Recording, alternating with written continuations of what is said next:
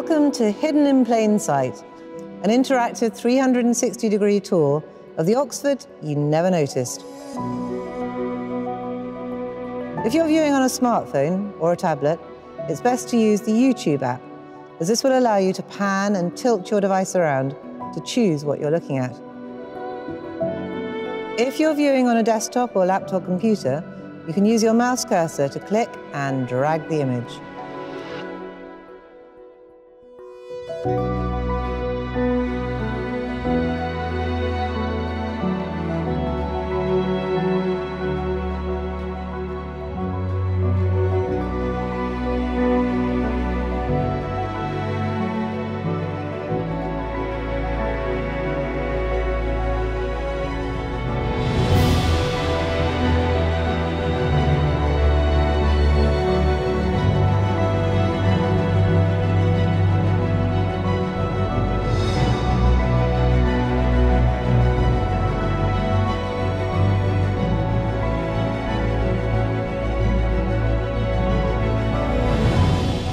I hope you enjoy the 360 experience, which will begin on Oxford's High Street.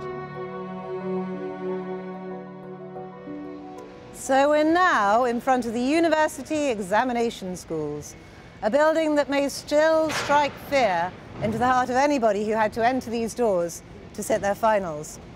You might notice that I'm in a very lofty position. In fact, I'm even taller than the double-decker buses going past on the High Street. That's because I've been raised up on what's called a scissor lift, and if you look down below, you might be able to see it. But that's not really what we've come here to have a look at. What I'd like to show you is the two relief plaques on either side of the front entrance. They were carved by a firm of architects or stonemasons called Farmers and Brindley, London stonemasons who went on to do carvings on the Natural History Museum as well. And they tell you a little bit about the purpose of the building, because on the left-hand side, you can see there's a young man sitting at a table. He's a student because he's wearing a gown. Facing him across the table are three dons who are really putting him through his paces. They're asking him to defend his thesis in what's known as a viva voce or viva examination. On the right-hand side, three more students. This time they're kneeling, and they're kneeling in front of a don who's using his mortarboard and a book to hit them over the head, or at least that's what it looks like, and that's how John Betjeman described it. What he's actually doing is he's conferring their degrees on them. And as you probably know, your degree ceremony these days takes place in the Shedlonian Theatre, but this building, the Examination Schools, has on occasion been used for graduation ceremonies. We're now going to move from here, around the back of the building, and I'm going to tell you a little bit about the architecture and about the architect too.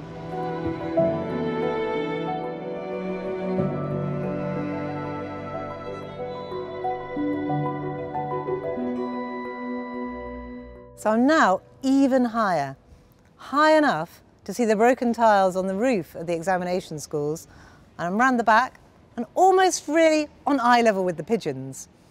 So this building was built between 1876 and 1872, and the architect was a young man called Thomas Jackson. He was really the surprise choice for the job because the style of architecture that he favoured was what hadn't really been seen in Oxford until this point. People had favoured what they called robust Gothic, strong, sensible medieval buildings. And what Jackson favoured was a more Italianised, feminised Gothic, a style that's actually become known as Anglo-Jackson. If you look around you here, you can see it's more ornamental. You could almost say it's Gothic with twiddly bits. When Jackson built this building, it was controversial at the time. And Arthur Evans, who was the keeper of the Ashmolean, bemoaned the impoverishment of the university due to the marble palace of examinations. These days, at its peak, about 1,000 people an hour can come in and out of this building for lectures, and maybe 1,200 people a day come here to sit their exams, wearing their traditional black and white, what's known as sub-fusk. They sit their exams in rooms that are known as the North School, the South School and the East School, and downstairs, inside this building, you'll still find there are two rooms, one labelled resuscitation room, the other labelled theatre, which tell us a little bit about the history of this building during the First and the Second World War, as the third Southern General Hospital military headquarters. We're going to go from here around Merton Street and have a look at the front of Merton College.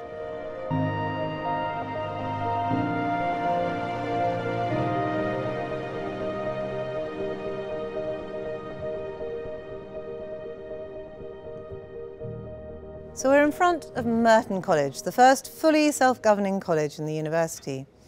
It was founded in 1264 by Walter de Merton. He's the figure standing here on the right-hand side. He was Chancellor of England and later became the Bishop of Rochester. And he's holding in his hand what looks like a rather diminished money bag. Clearly founding a college was a very expensive business. On the left, there's King Edward I. So this part of the college, the gatehouse, wasn't added until the 1400s. And before it could be added, Merton had to obtain what's called a licence to crenellate. That meant a permission to add the battlemented features that you can see at the top of the gatehouse. It was later on, between 1464 and 1465, that this relief panel here, known as the Stone of St. John, was inserted. You can see there he is, standing on the right-hand side, John the Baptist. He's holding a book in his hand, and his other hand is outstretched. In front of him is Walter de Merton, the bishop, kneeling down. Everything in this panel is symbolic. They're all there for a reason. You can see there's a unicorn with a very long horn. The unicorn is there to represent the incarnation of Christ. Then there's the lion's head, representing the resurrection. And in front of him, there's a very large lamb representing the sacrifice. The book in the middle is the Book of the Seven Seals. And as I said, everything's symbolic, and it's all about the New Testament. You might notice there's a few other creatures in here as well. We've got 1, 2, 3 dogs. And then have you seen all these little bunnies? There are lots of rabbits going in and out of the burrows at the bottom.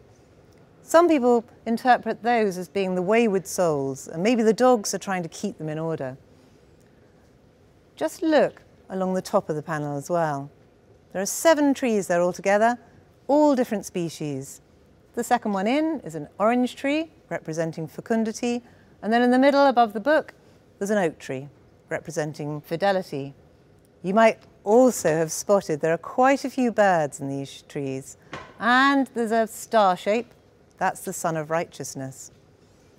One small detail I'd like to point out, because I'm very lucky, I'm actually on a level so that I can see the repair in 1896 on the occasion of Queen Victoria's Diamond Jubilee. Unfortunately, when putting up the lights outside the college, one of the workmen by mistake knocked off the head of this dog here. You can see it's been added later, but I wasn't able to see that on ground level. We're going to cross from here, across the high street, and we're going to go towards the Radcliffe Camera. And on the way, I'd like to show you another Oxford feature that you may never have noticed before.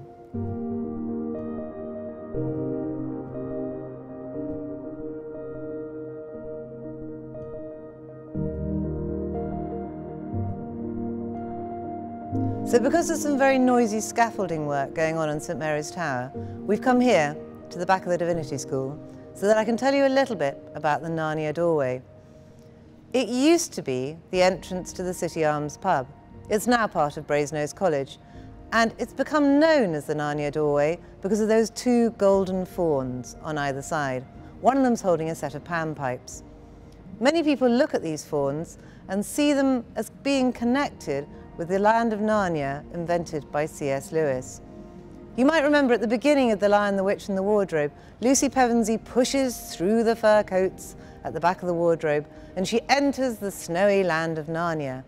And she's lucky enough to meet there Mr. Tumnus the fawn, who's standing beneath the lamppost, and he offers her tea and buttered toast. When C.S. Lewis, who had lodgings near this spot, was asked, was this the inspiration for the land of Narnia? He didn't accept it, but he didn't deny it either.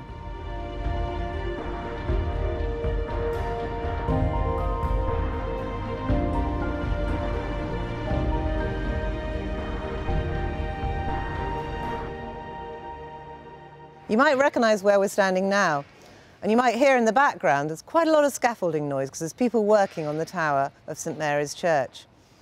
The neoclassical jewel in Oxford's crown, the Radcliffe Camera looks as though it's always been here. It looks as though it was meant to be here, situated in the heart of Oxford. But actually it was only built between 1737 and 1749. It's named after Dr. John Radcliffe, who gave £40,000 in his will for the construction and maintenance of a new library in Oxford. Dr. Radcliffe was actually a student at UNIV, just down the road. He went there when he was only 13 years old, and then he went on to have a very successful medical career, numbering Queen Mary and King William III among his patients. So the large fortune that he bequeathed went towards the demolishing of lots of tenement buildings and gardens that were on this site, and also the building of the world's first circular library by James Gibbs. James Gibbs made his name later on as the architect of the Church of St Martin's in the Fields in London. But he took his inspiration from this building from Nicholas Hawksmoor. And Hawksmoor's wooden model of the circular building that he envisaged on this site is still in the collection of the Ashmolean Museum. And at one point in its history, it was actually owned by Ditchley Park in Oxfordshire, where it's said that it was used as a doll's house. Why don't you come with me? Because we've been lucky enough to be granted access early in the morning before any students have even arrived.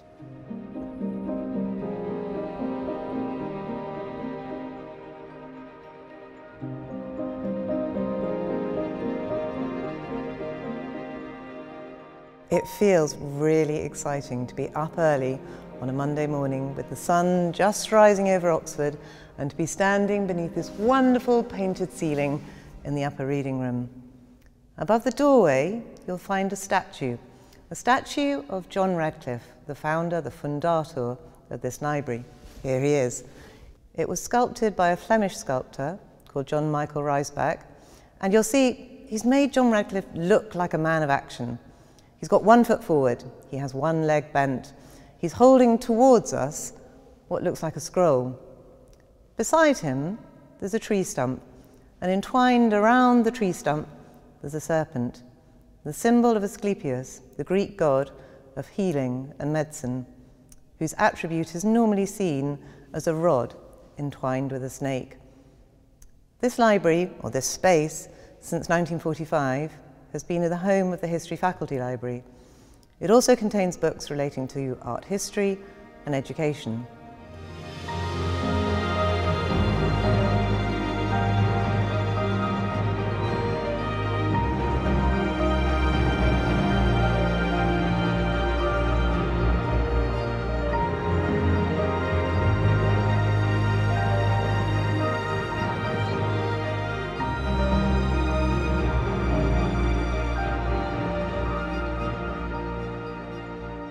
We're now standing beneath the mini-dome of the lower reading room. In the middle, you can see there's the crest of Dr. John Radcliffe. This room was originally planned as what's known as an ambulatory space, an open ambulatory space, a space in which to mix and mingle, to maybe get to know your fellow readers. That created a bit of a problem at one point in its history, when it became a place where the ladies of the night used to congregate. And according to my godson, who's actually a current student at Jesus College, this place is still a library in which you don't necessarily study very hard, but you do check out your fellow readers. The books in this part of the library relate to English literature and theology. And we're going to go from here, deep down, into the space underneath the lower reading room and look at the Gladstone Link.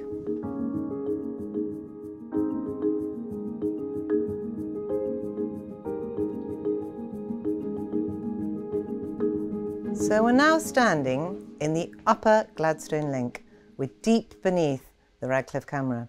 Deep beneath Radcliffe Square, actually. And it's called the Upper Gladstone Link because this is named after Prime Minister William Gladstone, who sketched out ideas for the ceiling brackets that you can see on the top of the library shelves here. These days, and since 2011, this space has been an underground library, but it was actually built at the beginning of the 20th century when the library realised that it had hit the 1 million mark. It had 1 million books in its collection and it needed extra storage space. So they dug down deep beneath the library, and this was for some period of its history, the largest underground bookstore in the world. We're going to go from here into the Space Age tunnel that's going to take us back in time to the old Bodleian Library.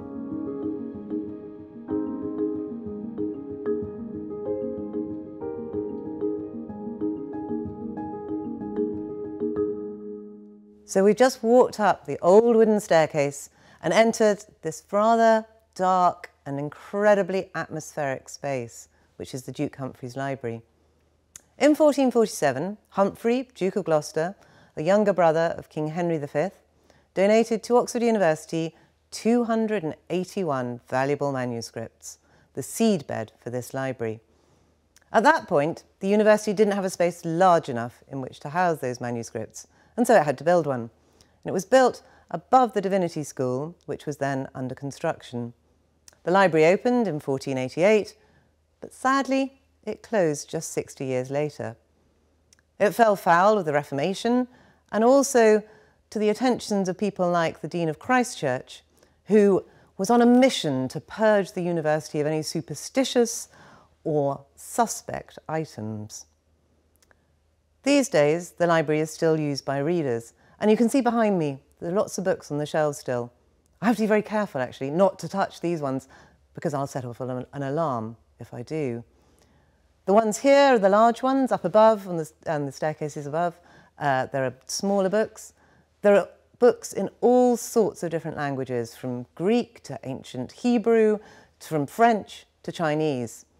But there aren't that many books in English, in this section of the library at least, and I'll tell you more about why that is later on.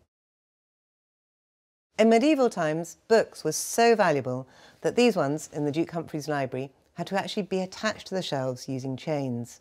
It's said that the price of one of these books would have been equivalent to the cost of 4 cows. And when you consider the amount of ink and paper and the labour that went into them, that really makes sense. This one here is really just an example, because since the 1800s, these books have no longer been chained to the shelves. At that date, people decided that actually the chains were too noisy, and so they had to be scrapped. But you can see the books on the shelf above, just here, are actually placed with their spines against the wall. That's because the chains couldn't be placed on the spines, because that would have been damaging, and so they have to be placed on the cover. The spines go in against the wall so that the chains don't get tangled up. You might have noticed the numbers on the page ends as well. Those represent the catalogue numbers and a way of finding the book that you wanted. After the Reformation, in 1598, a man called Thomas Bodley decided to come to the library's rescue. He was looking around for a retirement project, really. He'd been working in the court of Queen Elizabeth I for some time, and he wanted something new to do. And as an alumnus of Oxford University, he decided what he was going to do was to plough lots of money and time into restoring the library.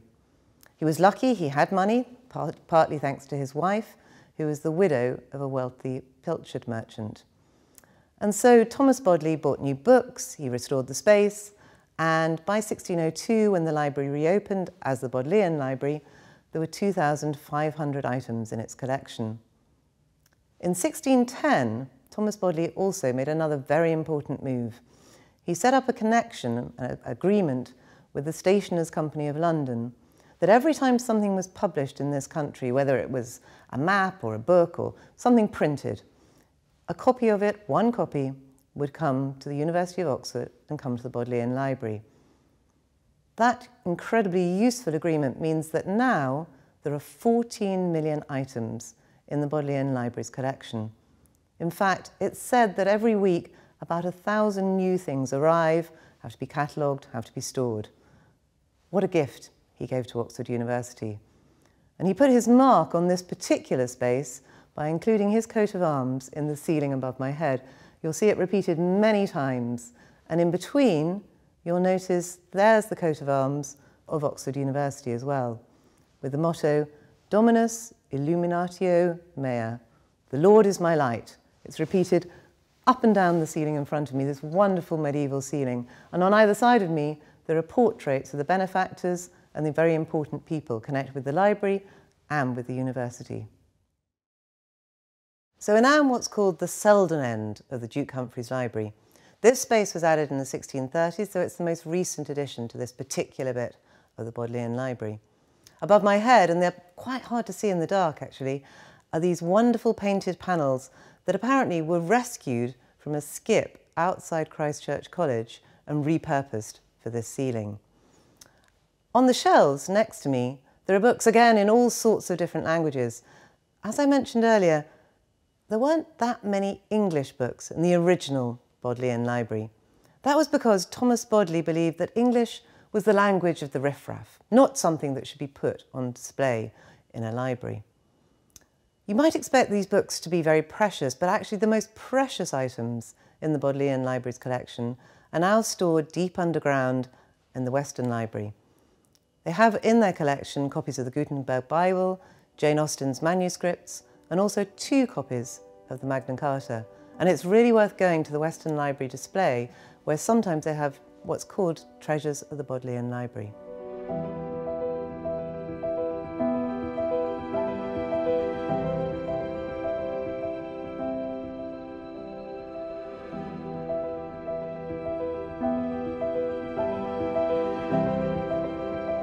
So we're now standing in Convocation House, which was built between 1634 and 1637 as the meeting chamber for Convocation, the university's governing body.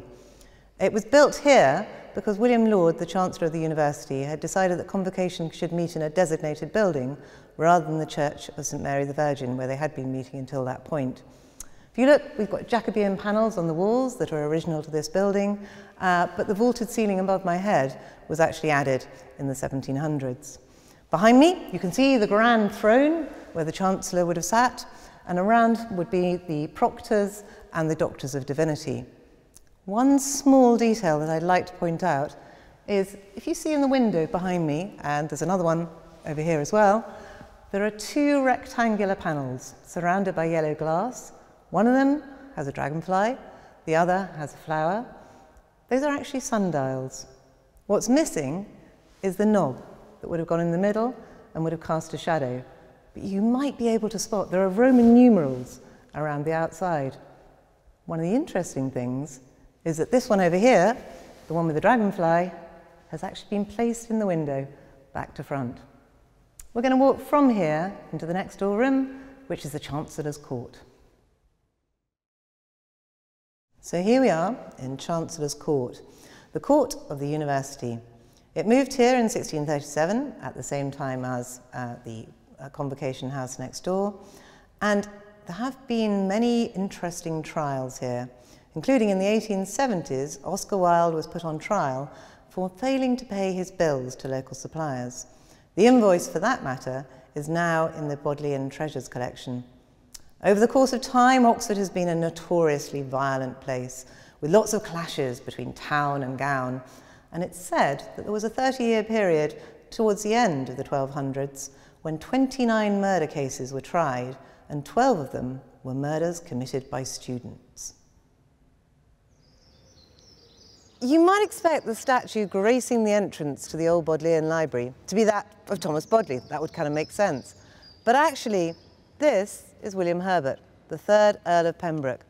And he's here in Old School Squad because he was the Chancellor of the University between 1617 and his death at the age of 50 in 1630. So he was here when this quad was actually installed. He also gave the library a very substantial donation of a number of books. And this bronze statue's actually only been here since 1950. It was originally at Wilton House, his home in Wiltshire. Underneath the statue, there are 2 inscriptions and 2 coats of arms. That of his, the Earl of Pembroke's, and also on the other side, the coat of arms of the university, the motto we've become very familiar with, the Dominus Illuminatio Mea. This one has a little bit of a quirky twist to it though, because actually the top right corner of the page has been turned down, and nobody actually knows why. Maybe it was just artist license. There's a door over there, and actually there are doors all around this quad which have 2 heads on either side of them. The one over there, nearest to me, has the head of Duke Humphrey on the left-hand side and Thomas Bodley on the right-hand side.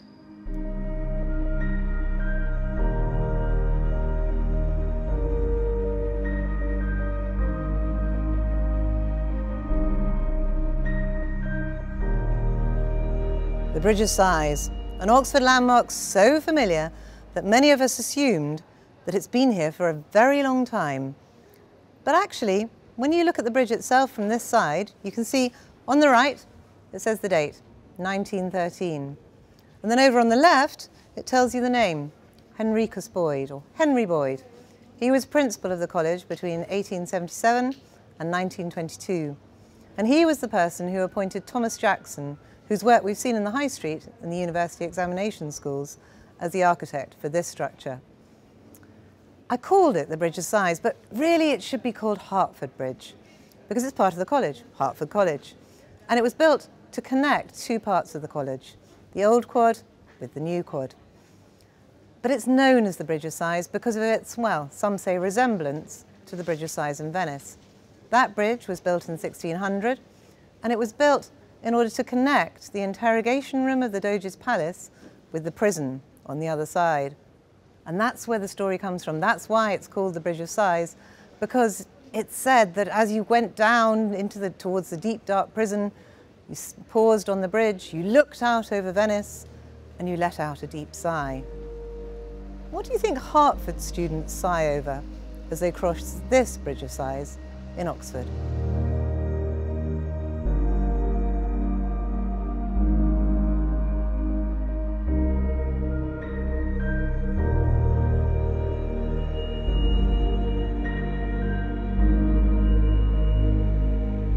The same architects crop up all over Oxford. The building behind me now was designed by Basil Champneys, who was also the architect for the Rhodes building on the High Street. This one was built in 1896, and it was the brainchild of the wonderfully named Sir Moynier Williams, who was the second Bowdoin Professor of Sanskrit at the university. His idea was to found a home for India in the middle of Oxford, a place of scholarship where India could be studied. Inside the building, there was a lecture room, a library, and also a museum. And he gathered funds for this project from all over the world, and particularly from this country and from India. At that time, there weren't many Indian nationals studying in Oxford, so it quickly became really a training ground for the Indian civil service.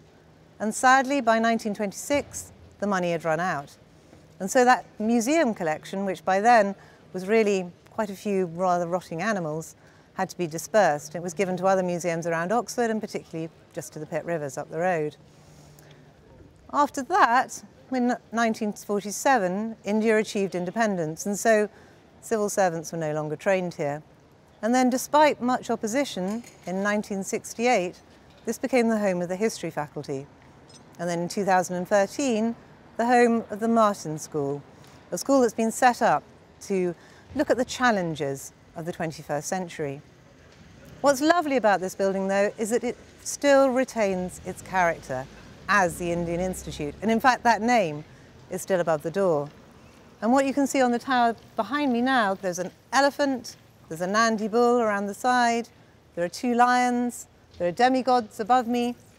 And if you should be lucky enough to come through Oxford at night time, you might see the weather vane on the very top lit up by a light. There's an elephant there and a howdah.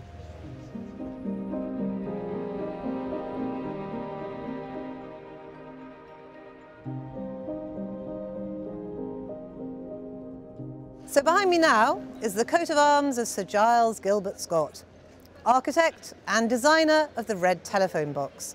You can see his pair of compasses on the right-hand side. He's there because he was the architect of this building, the first new Bodleian Library, which was built between 1937 and 1940. When it was first built, the idea was that it was going to house 5 million books and also to contain a fumigation room that represented death to bookworms. Sounds rather sinister. It wasn't universally popular, and in fact, James Morris was the one who described it as looking like a well-equipped municipal swimming bath.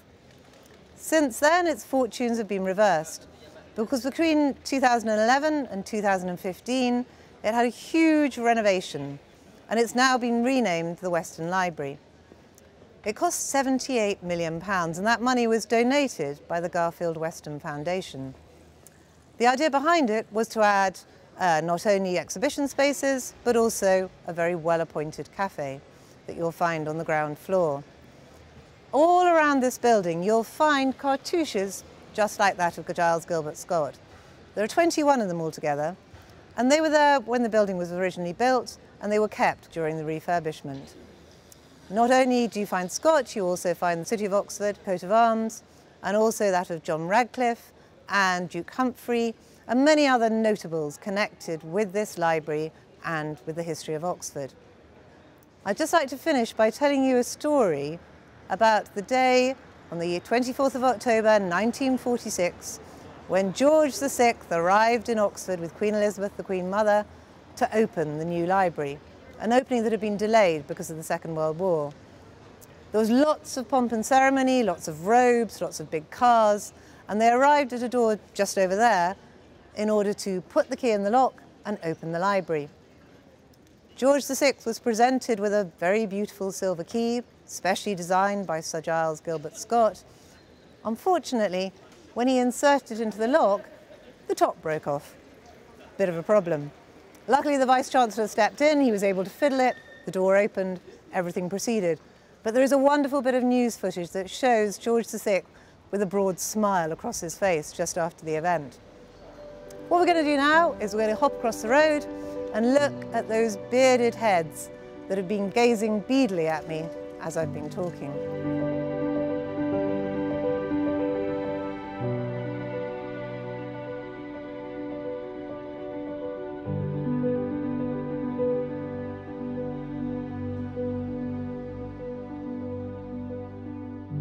I'm now in the rather unique position of being able to look deep into the eyes of one of the Sheldonian stone heads. These were originally commissioned by Christopher Wren, who was the architect of the Shedlonian Theatre behind, in 1669. And at that point, there were 14 heads altogether. You can see them ranged all the way along here. A few years later, 4 more were added outside what was then the Ashmolean Museum. It's now the History of Science Museum. They're called by some the emperors, other people call them the philosophers. But actually, according to the building accounts, they're described there as being the termains. They mark the terminus, the boundary of the city. You might think, looking at them, that they're very ancient. And actually, they were described by John Betjeman as those mouldering heads outside the Sheldonian. But actually, the heads we're looking at now date only from the 1970s. They were carved by a local stonemason and very colourful character, Michael Black. And replacement was necessary at that point because the 19th century set were in bad disrepair.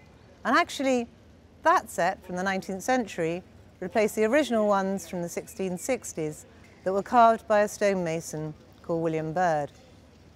The sooty Oxford air was not good for these stone heads, and there is even a story that actually when the second set were removed, they were put on the back of the lorry, fell off the lorry into the road, and crumbled into dust. There are also all sorts of interesting stories about heads turning up in gardens around Oxford. There's one apparently in Worcester College, and another one in Newnham Courtney.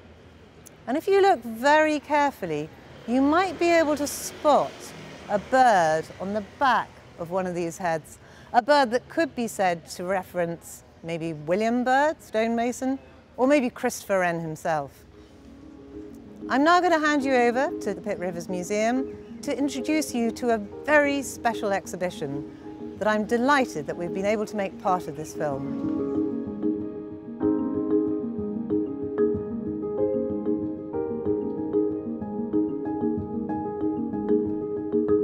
Welcome to the Pitt Rivers Museum, the last stop on your tour of Oxford, and we are going to show you the Beyond the Binary exhibition and a little bit about why it's in the Pitt Rivers Museum. So hopefully you have been to the Pitt Rivers Museum. If you haven't, you should come.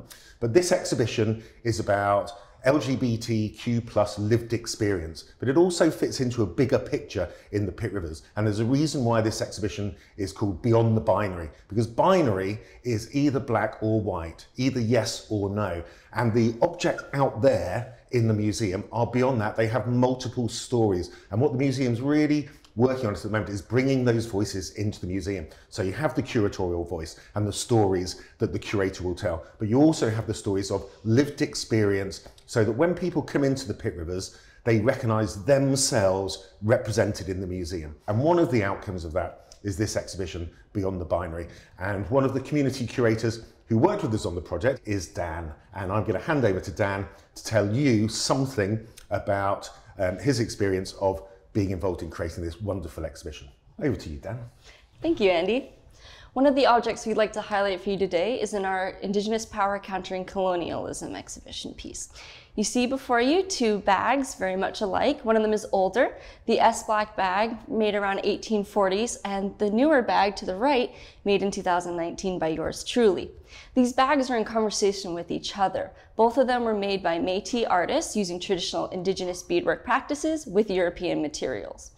The older bag was owned by Samuel Black, who is a Scottish fur trader who went to what is now known as Canada to engage in the fur trade with the Hudson Bay Company, an English-owned company.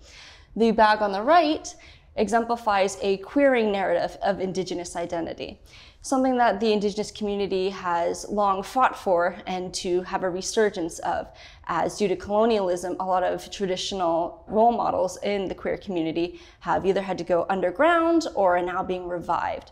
That was great, Dan. Thanks for sharing that. I think it's time for us to go and have a look at the telephone box. Let's go this way. This phone box, littered with stickers, exemplifies community coming together for the Beyond the Binary exhibition. Back in February 2019, one of our community curators was walking down the streets of Oxford and troubled with the transphobic messages in politics and just that were swirling around the UK, decided to impart some positivity on the streets of Oxford. Taking a pen and a reusable sticker, they wrote a positive message: trans happiness is real. They posted this sticker all throughout the city, and what became one moment of positivity turned into an accidental campaign of trans happiness is real, also known as Stickers Against Hate. As this community curator went back to the sticker that they had posted, they noticed that got some negative feedback. The stickers were either scratched or written over with transphobic messages. Well, the community curator, not liking that, decided to put forth even more positivity through the streets of Oxford, where anonymous artists were invited to put stickers all throughout Oxford, as well as graffiti art, exemplifying support for their trans community, as well as the larger queer community. And what we have here is a phone box made with the colors of the trans flag, littered head to toe with stickers from our community and our visitors, that really shows the community coming together in support of trans positivity, not negativity. Thanks, Dan. That was really interesting. That brings us to the end of your immersive tour of Oxford. We hope you've enjoyed it. Do come and visit Oxford again, and if you do, why not visit the Pitt Rivers Museum as well? Now, wouldn't it be great if we could finish off with a drone shot and maybe a crescendo of music? Thank you very much for joining us.